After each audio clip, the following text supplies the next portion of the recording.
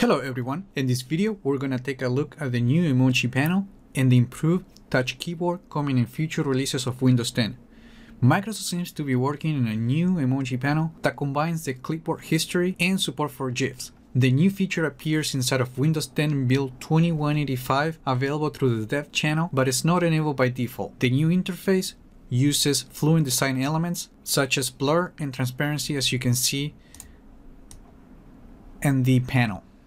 Also, since the clipboard now is integrated into the experience, it means that you can open the emoji panel using the Windows key plus semicolon or the Windows key plus V keyboard shortcuts. When you first open the experience, you will arrive to your most recent emojis, GIF, Kemojis, and symbols. You also notice that the emoji icons are larger with the new interface. In addition, you will also find a new search box to make it easier to find the elements that you want to use.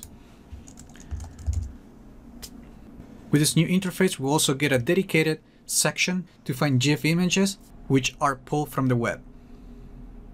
You can see the trending GIFs, emote recents, and you can also browse through categories that are listed at the top. And there is also a section so you can access your clipboard history with a convenient option to clear all your history. The experience also expands to the touch keyboard,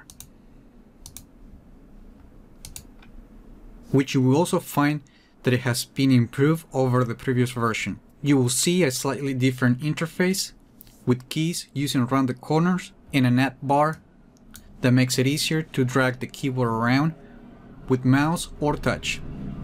Actually, this is the same keyboard experience that Microsoft have been working on its Windows 10X variant of the operating system. Same as before, you will still have access to the options to change the different layouts for the keyboard, and you can also, like before, attach the keyboard to the bottom.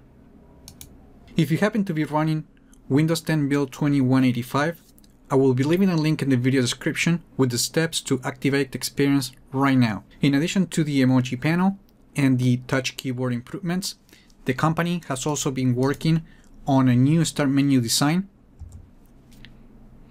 that introduces styles that reduces the color of the blocks using transparency to match the menu color scheme that should help to make it easier to scan and find the apps quickly. The new start menu is available now on the latest preview for version 20H2 coming later this year.